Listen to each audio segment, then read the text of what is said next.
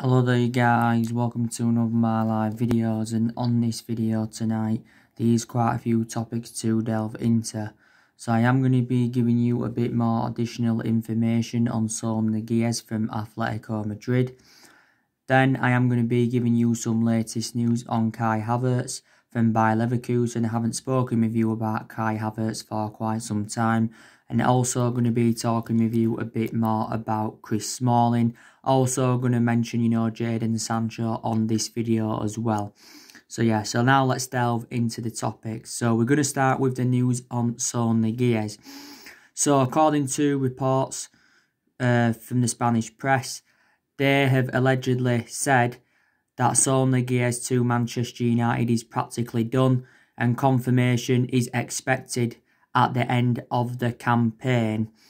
Now, Saul Niguez, of course, has got a release clause of around 130 odd million in his Atletico Madrid contract.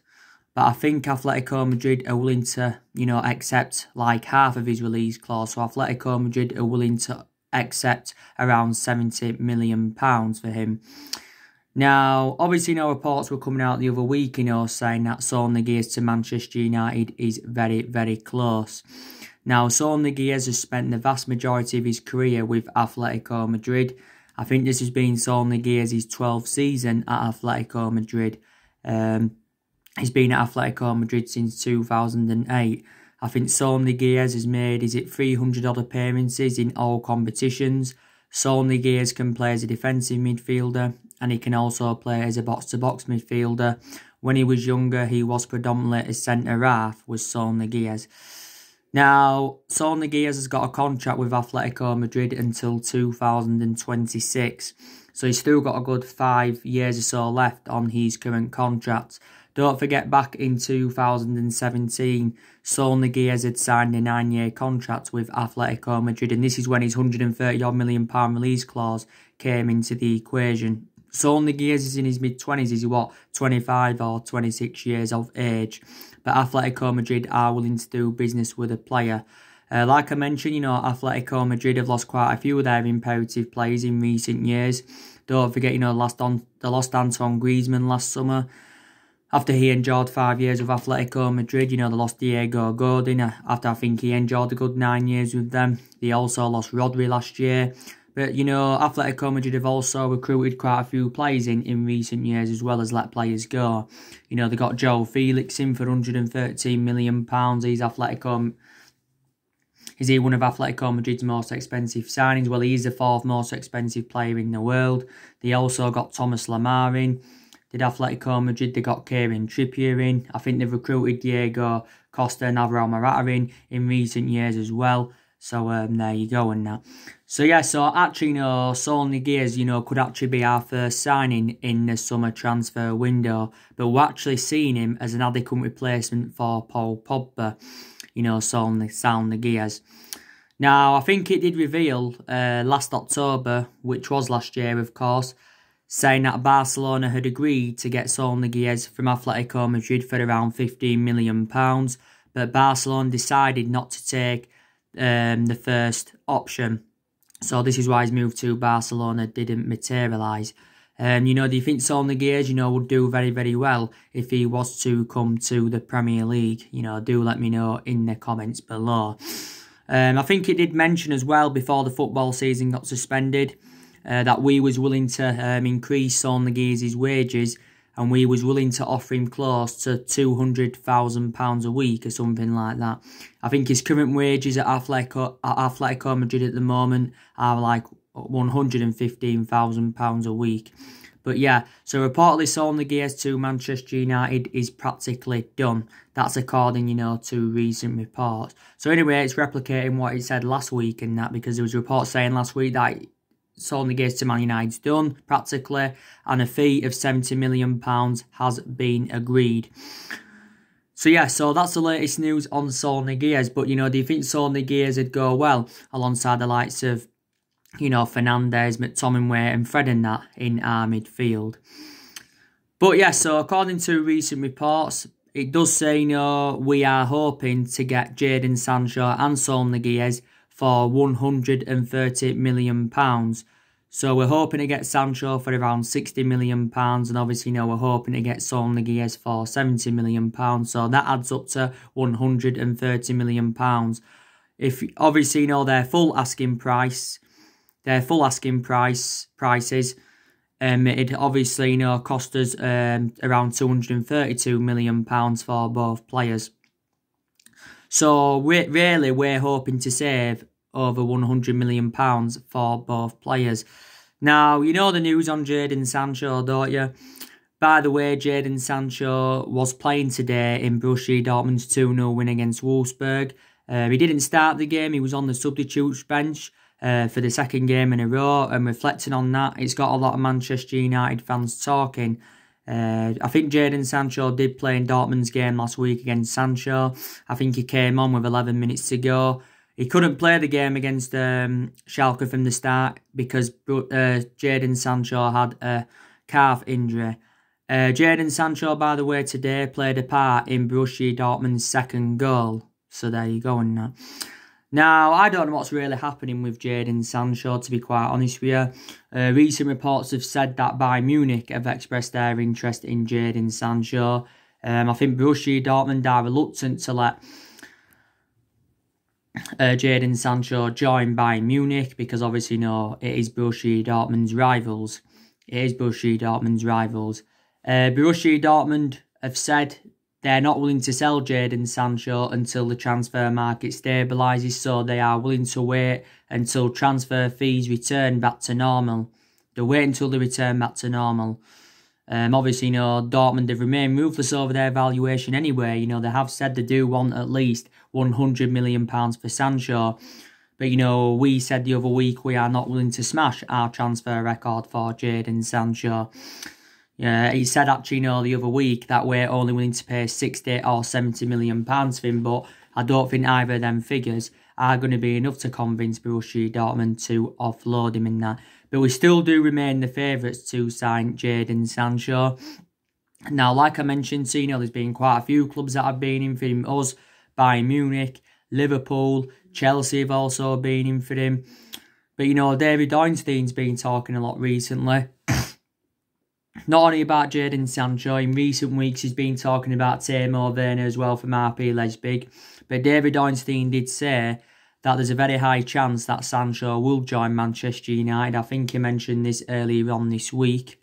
But he did say the other week that Dortmund will not sell him for less than £100 million. So there you go on that. But I think Jadon Sancho's preferred option is a move to Manchester United in that. So I don't really know what's happening with him. We first expressed our interest in Jadon Sancho in 2017. That's when we first expressed our interest in him. And this was before he went to Borussia Dortmund. And obviously, Jadon Sancho now is into his third season with Borussia Dortmund. Like I said, he's been a revelation since his arrival in Germany. He really, really has. Dortmund only paid £8 million for him from Manchester City. So Dortmund are, looking to make like a £92 million profit on the player. Jadon Sancho's valuation has persistently grown, reflecting on, his good run of performances with Borussia Dortmund. Sancho still got a contract with Dortmund until 2022. But I've outlined a couple of the reasons why I'd take him at Manchester United. Jadon Sancho is because, he's well proven in the Premier League. And obviously, before he was at us, he was at Man City. But the main explanation why I left Manchester City is because he didn't get any first-team opportunities. And before he was at Manchester City, he was at Watford, was Jadon Sancho. He began his footballing career at Watford, and he was there for several years. And that. Don't forget, we've already confirmed that we are willing to offer Jadon Sancho the number 7, because we have got number 7 vacant at the moment. And like I've mentioned to you before, we've had a lot of good number 7s up and down the generations, but our recent number 7s haven't been so good in that. Don't forget, Dortmund are known as a selling football club, because like I said, they've let quite a few of their players go to the Premier League in recent years. They let Pulisic go, they let Aubameyang go, they let Kagawa go at one point, they let Ilkay Gundogan go. They let Ilkay Gundogan go. Who else did they let go? They let Mkhitaryan go. Don't forget, the Latous and Dembele go to Barcelona. Was that back in 2017? They also let Matt Hummels go to Bayern Munich. So a lot of their players have left for the Premier League, and some players have left who didn't go to the Premier League. But Borussia Dortmund have recruited quite a few players in recent years. Obviously they got Haaland in January, who's been a revelation for them. Obviously, they got Emre Can recently. They also got Thorgan Hazard, Julian Braun. So they have recruited quite a few players in at Borussia Dortmund. I think if Jadon Sancho is sold, like I mentioned before, Manchester City do benefit from it, because I do think they get around 15% of the transfer fee. But Jadon Sancho is only at the age of 20, so he is still very, very young, and he is predominantly a right winger. And another one of the main explanations why I'd take him, not only because he's Premier League proven, I'd also take him because he's got a very, very good friendship with Marcus Rashford. And Rashford did reveal earlier on in the season, that he wants Jadon Sancho and Man United next season. So he is our number one priority target, is Jadon Sancho. I said to you, didn't I, if Jadon Sancho was to go back to London, I think he'd, go to Chelsea, because he wouldn't go to Arsenal. He wouldn't go to Tottenham because Daniel Levy won't pay that kind of money for Sancho, and he certainly would not go back to Watford. But, Dortmund did say anyway, if they will not stand in Jadon Sancho's way if he does want to leave. You had reports coming out a couple of weeks ago saying, now we're planning to sign Jadon Sancho next summer instead of this summer. That's what came out a couple of weeks ago and that. And Dortmund did say, they're actually convinced that Jadon Sancho will remain loyal to them for at least another season. But, we was relentlessly linked with Jadon Sancho last year. We really, really was. But, yeah, like I said to Sancho, to Manchester United could be in doubt. Obviously, because Ed Woodward spoke to investors on a conference call on Thursday, and he revealed our latest financial figures. And don't forget, like I've mentioned on my recent videos, our net debt has risen up to 429.1 million. Yeah, the club are no longer predicting revenues of up to £580 million. And don't forget, Ed Woodward also mentioned on his statement that the coronavirus pandemic is one of the hardest moments in Manchester United's 142-year history. But the coronavirus pandemic has cost us around 28 million, but we do expect the final figure to be higher. And like I updated you on my recent video, which I think has just uploaded, Solskjaer's transfer limit has been set. And reportedly, Ed Woodward is privately reluctant to spend any more than 60 or 70 million pounds for any player. So this is why Jadon Sancho now to Manchester United could be in doubt and that. But Dortmund even said themselves, well, the Borussia Dortmund managing director, even said that, they expect players' transfer valuations to drop, due to the coronavirus crisis. So there's still possibility chance that we can get, Jadon Sancho on the board. But yeah, I think he'd go very, very well alongside the likes of Rashford, Martial and, Greenwood in our attacking line. I really, really do. So, yeah, so that's the news on him. Also now, let's give you the news on Kai Havertz from Bayer Leverkusen. By the way, Kai Havertz scored twice in Bayer Leverkusen's win, was it against Borussia Mönchengladbach. Kai Havertz scored twice, yeah. And I think, Manchester United fans have urged, Solskjaer to sign Kai Havertz. Now, there has been quite a few clubs that have been in for Kai Havertz. Obviously, Liverpool have been relentlessly linked with him.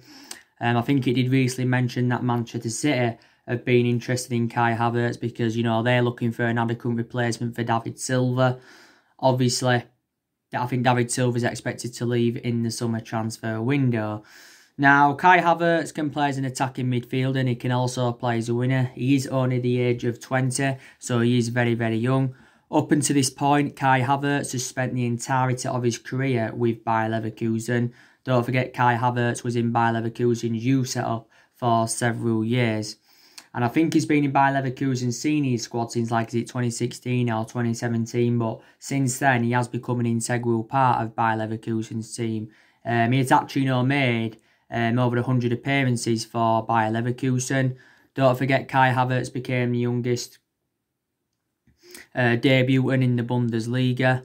The youngest debutant in the Bundesliga. And I think the youngest player to reach a milestone of 50 and 100 Bundesliga appearances. I think Kai Havertz has got a contract with Leverkusen until 2022. Kai Havertz, again, will cost a substantial amount. I think Bayer Leverkusen have said, they want in the 90-odd million pound range. And maybe they could demand over £100 million for Kai Havertz. So, yeah. But we have, inquired about his availability before. So, Man United fans would like to see him get recommended in. Now, let's delve into the news on Chris Smalling. Now, I've just been reading recent reports regarding Chris Smalling, and it does say that Chris Smalling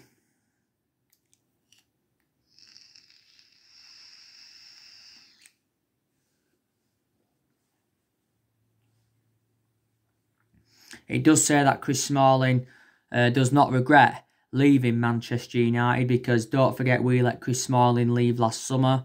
He did go out on loan to Roma. And Smalling also said he's very proud to represent Roma, and he's got his heart set out, for Roma and that. But I've got to say, since his arrival in Italy, he has been a revelation as Chris Smalling. Was it a good 3 or 4 weeks ago now, like I mentioned, Paulo Fonseca, who is the Roma manager, he was talking about how good Chris Smalling has done on his loan spell with Roma, and he was talking about how professional he is.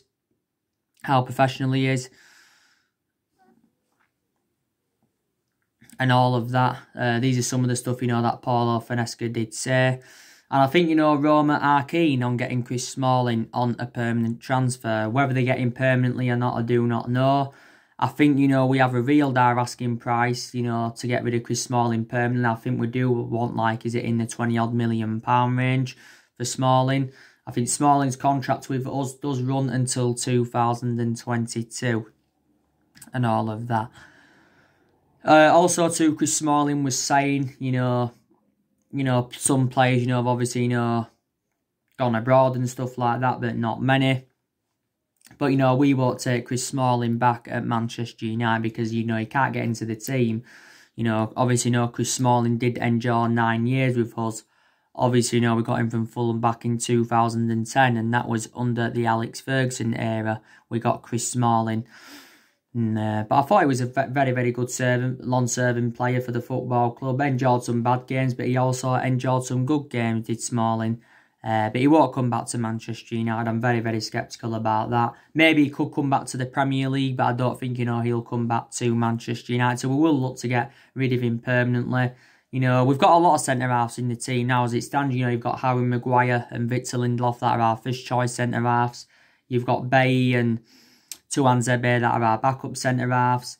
Obviously, you've got Phil Jones, that's one of our centre-halves, but I think he's going to be leaving Manchester United in the summer transfer window. You've got Fosu Mentu that can play as a centre-half and that. Marcus Rojo, he's out on loan at Estudiantes. I also do believe that we're going to get rid of him on a permanent transfer. So, there you go. So, yeah. Chris Smalling, won't come back to Manchester United. But yeah, so that's the latest news on him. By the way, we are in search for a centre-half. Because Solskjaer, I think, wants to recommend a centre-half in. Even though we have got a lot of centre-halves in the team and that. But there's been quite a few centre-halves on our agenda in that. So that is the latest news on all of that. As you all know, the Premier League season is supposedly resuming next month.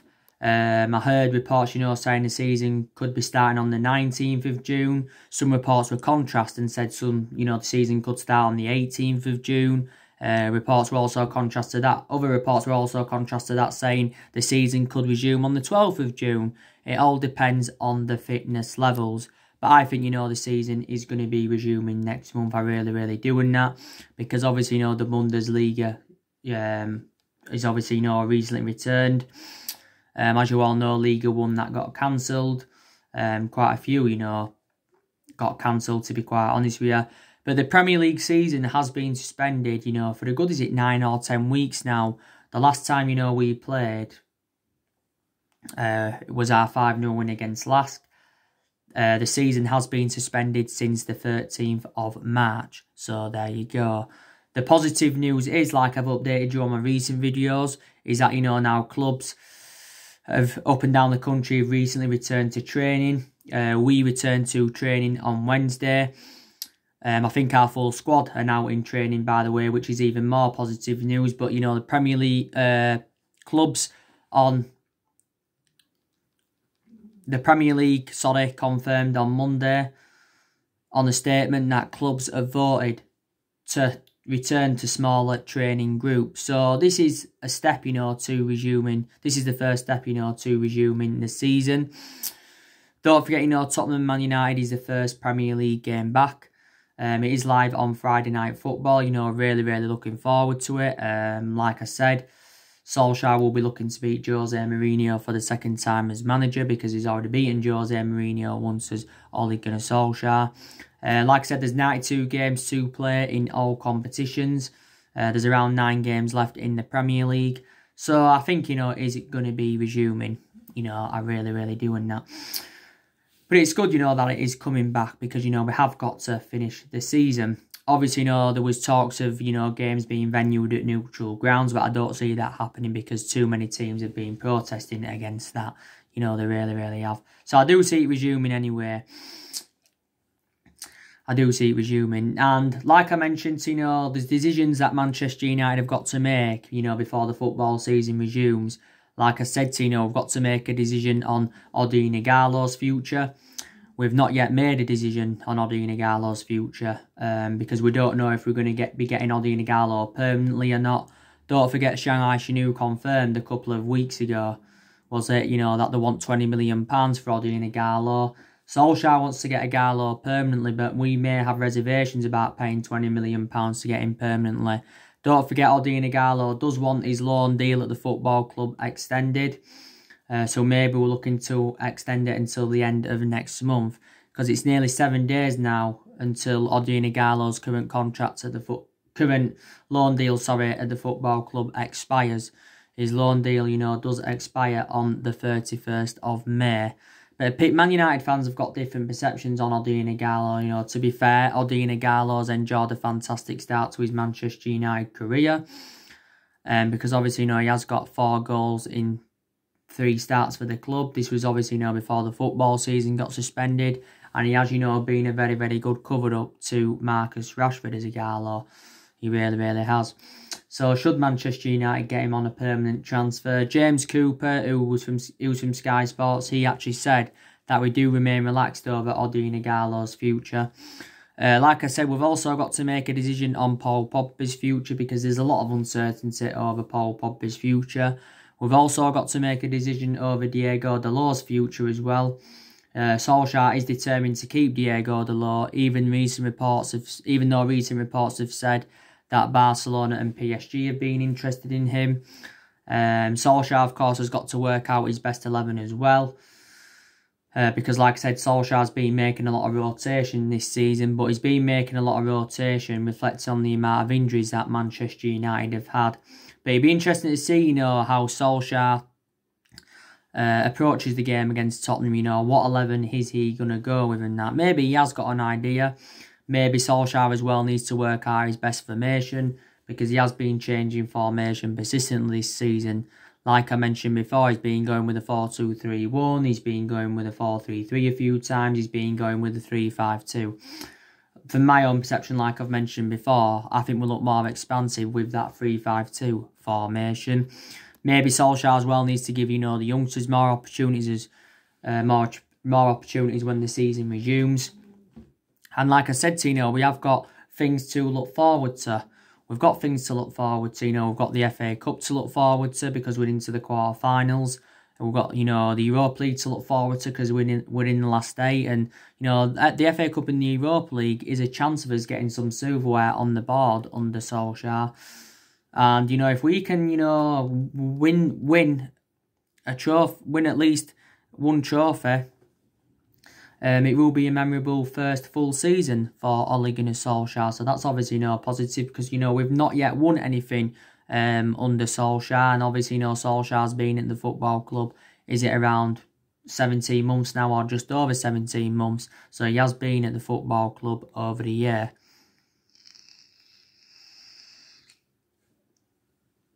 He has been at the football club over the year, and that. Like I said though, Solskjaer won't be only focusing on the incomings in the summer transfer window. He will also be focusing on the outgoings as well. I think Solskjaer's planning to get rid of around 6 or 7 players in the summer transfer market. Like I said, I think we're going to get rid of Phil Jones. We're going to get rid of Lingard. We're going to get rid of Andres Pereira. Delors could possibly go. Angel Gomez, we've also got to make a decision on his future as well. I think personally though, Angel Gomez is leaving Manchester United when his contract does expire at the end of next month, because there's no signs of Angel Gomez signing a new contract at the football club. No signs whatsoever of him signing a new contract, but we have put forward quite a few contract offers for him. I think, like I mentioned, James Garner's going to be going out on loan. Dylan Levitt's going to be going out on loan. Possibly Ethan Laird. Alexis Sanchez.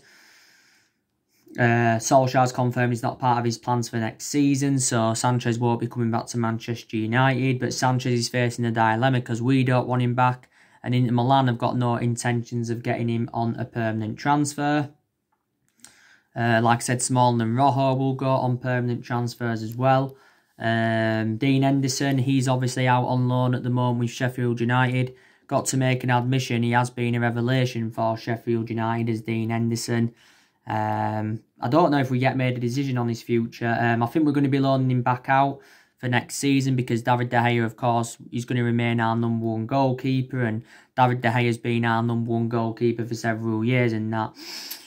But I think, we don't want to get rid of Dean Henderson permanently, because, we do see him as a foreseeable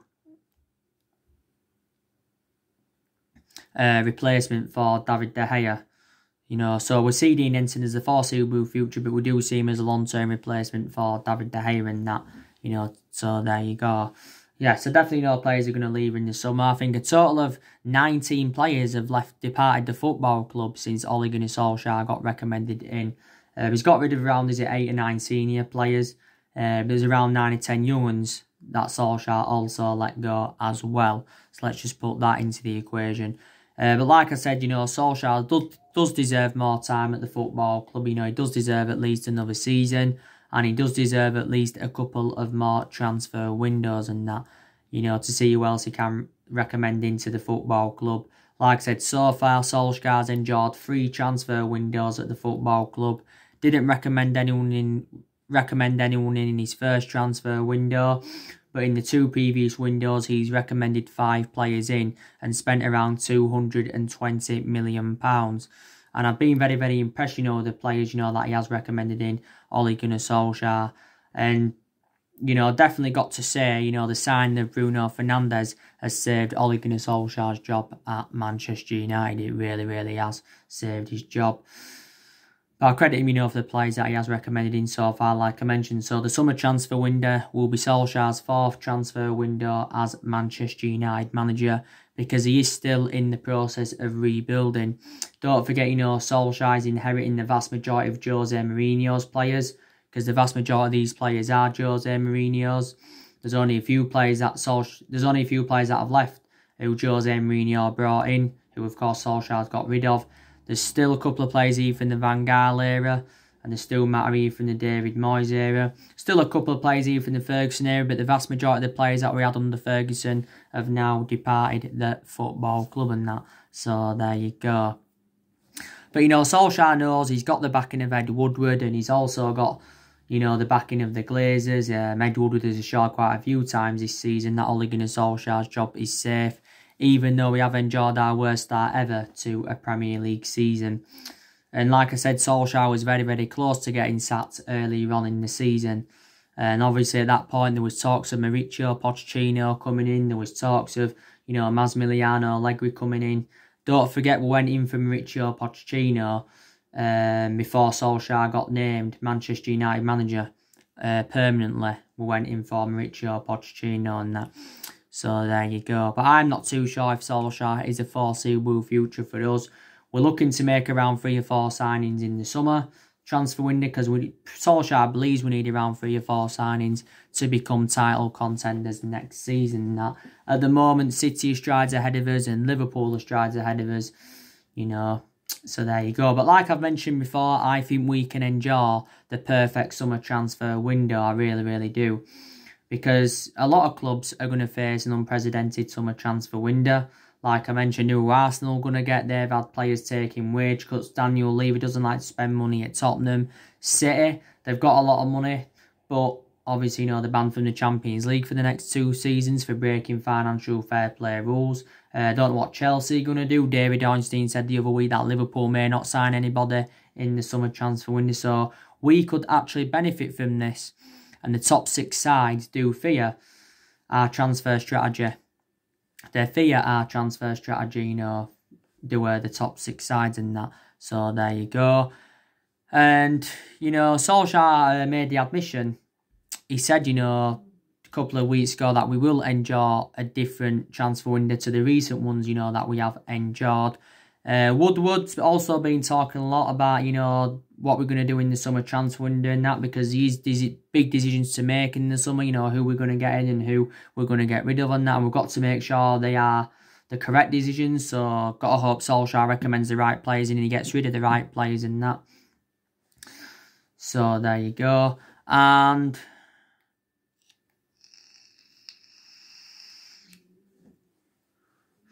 obviously, Ed Woodward did say last month, this was before, you know, he revealed our latest financial figures, obviously. He says, you know, we won't do business as usual in the summer transfer market. And he did rule out big transfers to Manchester United and that. But I don't know if we can actually, you know, give Ole Gunnar Solskjaer an official transfer budget in this summer transfer window, reflecting on the latest financial figures and that. Like I said, Solskjaer is our 4th permanent manager since the Ferguson era. We have sat 3 managers since the Ferguson era, and that was David Moyes, Louis van Gaal and Jose Mourinho. But we have been playing catch-up for the last 6 or 7 years.